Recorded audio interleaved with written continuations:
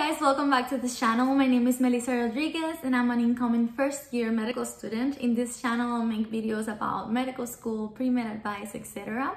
And in today's video, we're talking about medical school interviews. I'm giving you guys some tips to do great on interview day and just how to prepare and just how to answer some questions as well. So if you find this interesting or that it will be useful, just give me a like and keep watching.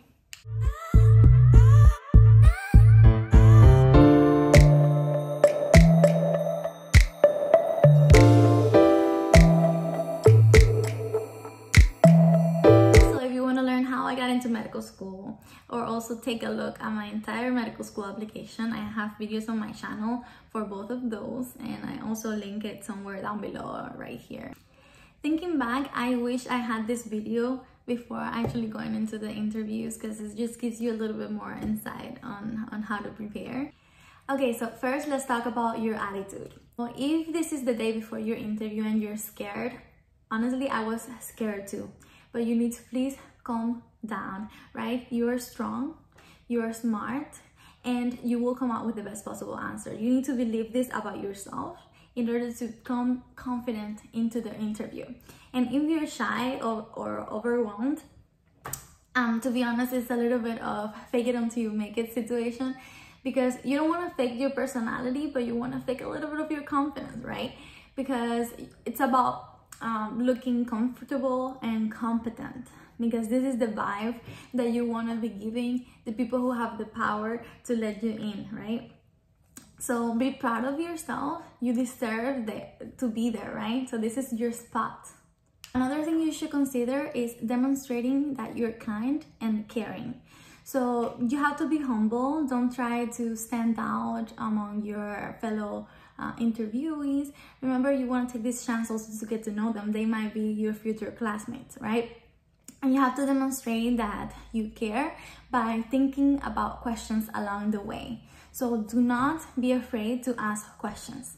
Of course, you want to maintain a balance, right? You don't want to ask too many questions, but if you see that the presentation has ended and there's no other talking points left, you want to be asking questions. This shows that you're interested and that you're completely invested in their school. So this is a great way to show that, and they actually like it.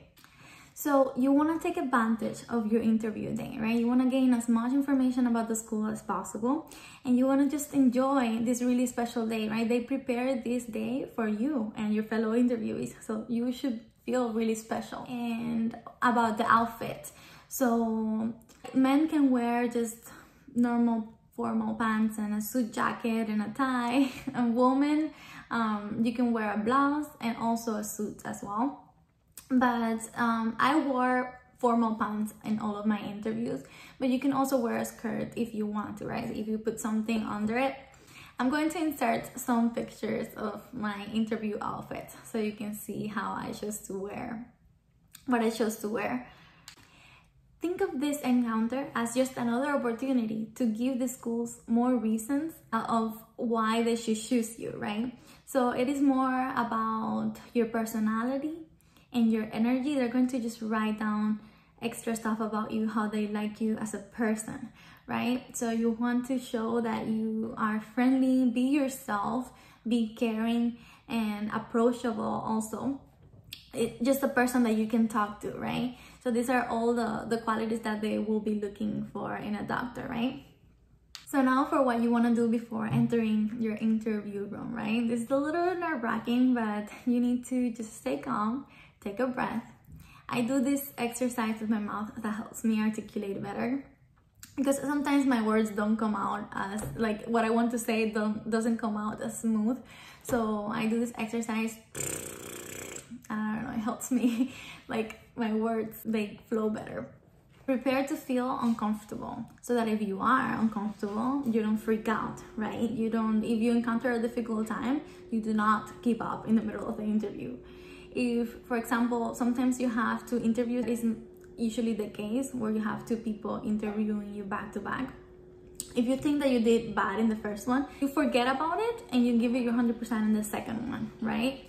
This almost happened to me, and I thought my first interview was a little bit, off, but I didn't let it get to me. I went to the bathroom and got it together, because you deserve every chance, right? You want to just give it your 100% in every chance. For questions to ask your interviewers, at the end of your interview, they're always gonna ask you, so we are done for this interview, do you have any questions for me? And you always should. You always have questions, right? So write down some questions that you may think that you may want to ask them. And if not, I want to give you some options. So you can ask them, tell me about what you love about this school. You can say, tell me about any common struggles or challenges that your medical students go through, because you know that shows that you care and you don't want to fail, and you just want to do good, right? And you can also say, what are some qualities that make medical students successful in your medical program? Those are just questions that are, you know, shows that you care and that you prepare actually something for them. And I'm gonna give you a question that it takes nerves, it takes a little bit of nerves to ask, but I thought it was a perfect question, and I think it actually worked positively for me during my interview. And this is the hesitancy question. So for this question, you are gonna put them to think a little bit. So you're gonna say, based on this interview or this encounter, is there anything that leaves you with hesitancy with giving me the opportunity to join your medical school or join your medical program? And oof, this question is a little bit, you know, like, wow, like, what, you just asked me, like, why should I accept you or why should I not? And you're scared to ask it because you think that they may answer negatively, right? But they're most times they don't. And in the other hand, they're gonna say positive things about you. They're gonna you know, like, tell you why they thought you were a good applicant most of the time. And that shows confidence in your part. It shows self-awareness. It shows that you care about their opinion about you, which is really important, because you like you know, constructive criticism, and you just want to improve and grow from every experience.